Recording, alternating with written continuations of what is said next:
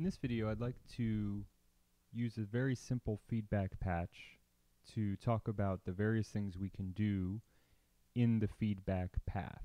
So I'm going to make a very simple patch here and take a signal from an oscillator and put it into the carrier input of the ring modulator, and then take the output of the ring modulator and put that into the other input.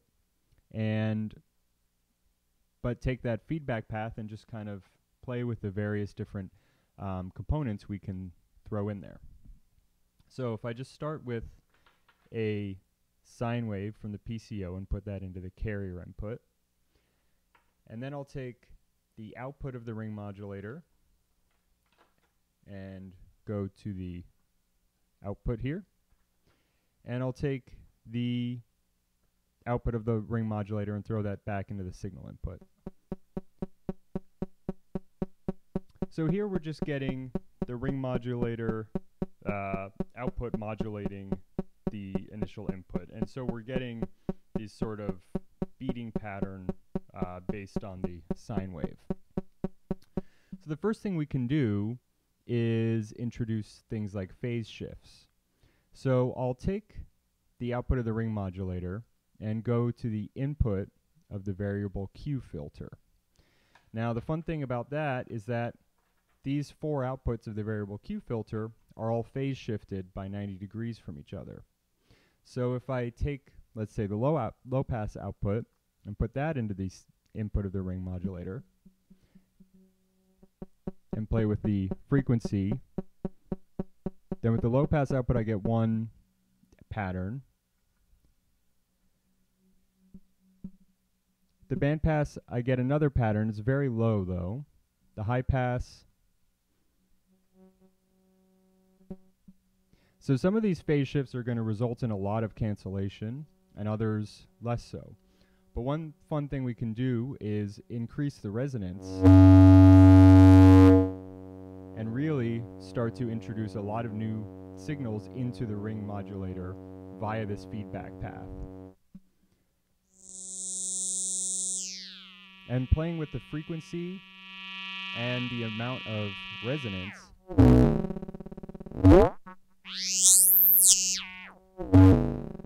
we can get very interesting results. That's from the high pass output,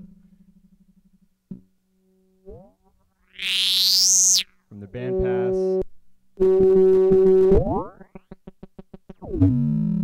and from the low pass rather.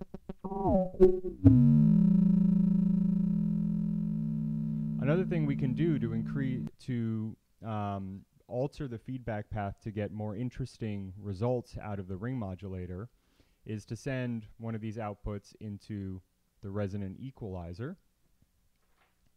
and take the output there and go into the input.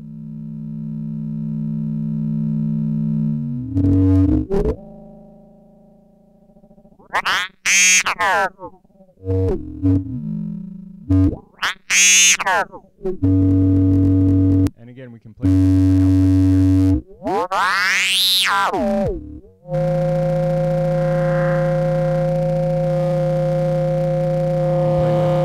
Various bands and feedback amount in the resonant equalizer.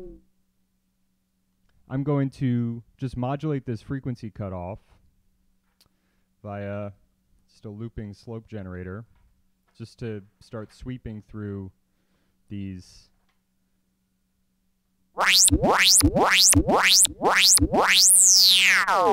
different possibilities.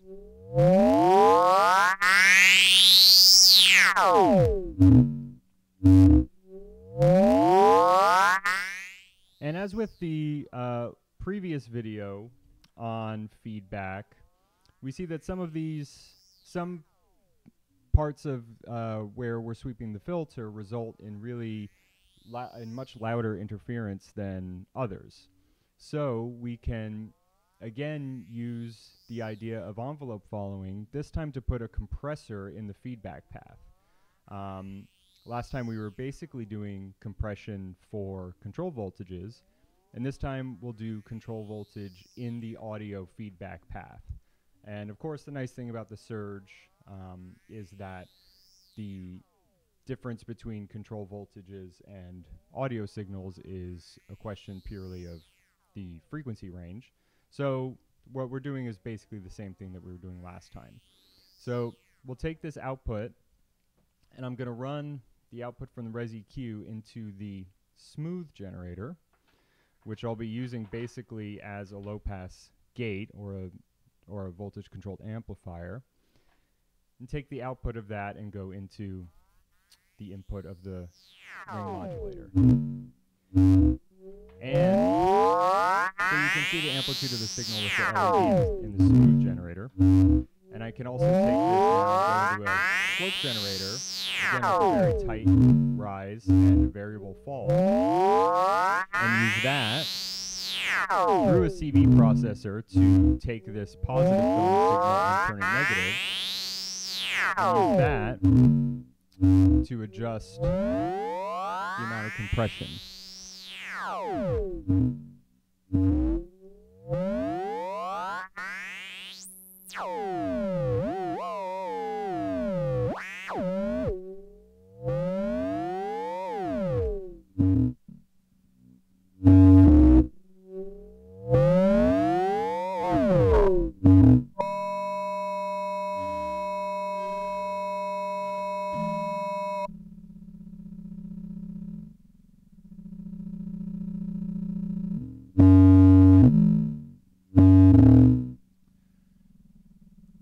We can also, like we used last time with the wave multipliers, start to add a little more chaos than this, because sweeping this frequency knob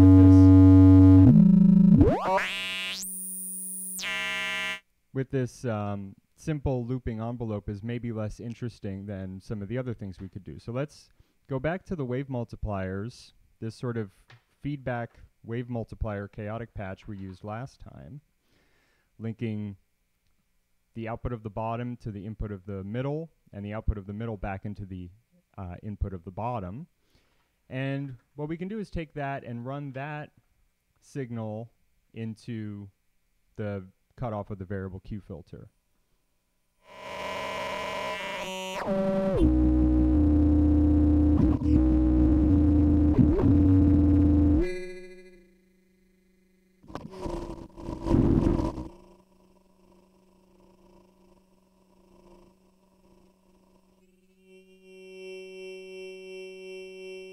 We can take maybe the original sine wave and use that to modulate this wave multiplier feedback.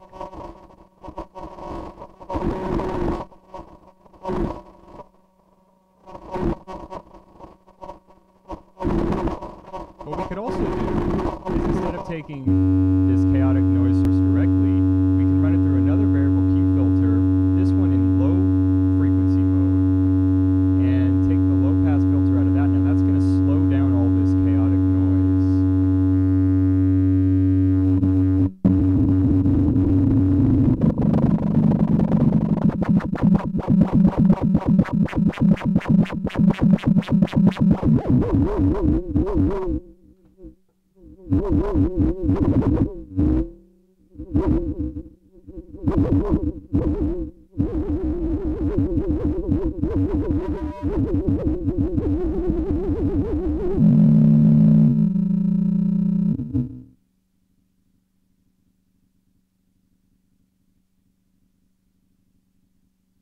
We can also use that output to modulate the frequency of the oscillator we're using.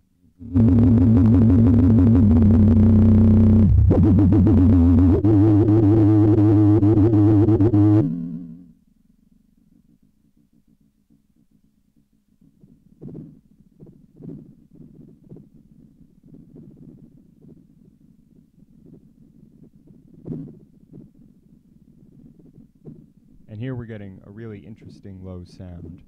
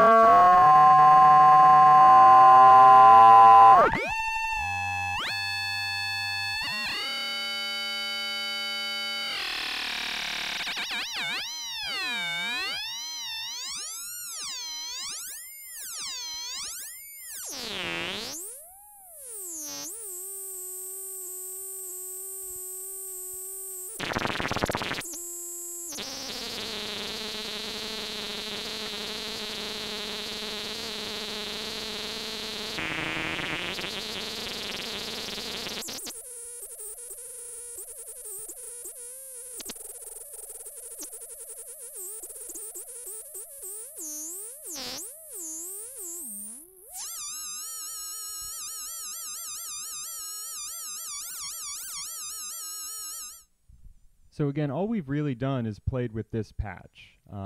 We've changed a lot of what's going on in the feedback path and added a whole lot of things. And in the next video, I'll keep to this same basic patch of essentially just a ring modulator feedback patch, but building all sorts of different things in the feedback loop. And I'll, in the next video, play with some more elements we can add to the feedback path, including reverb and some other things.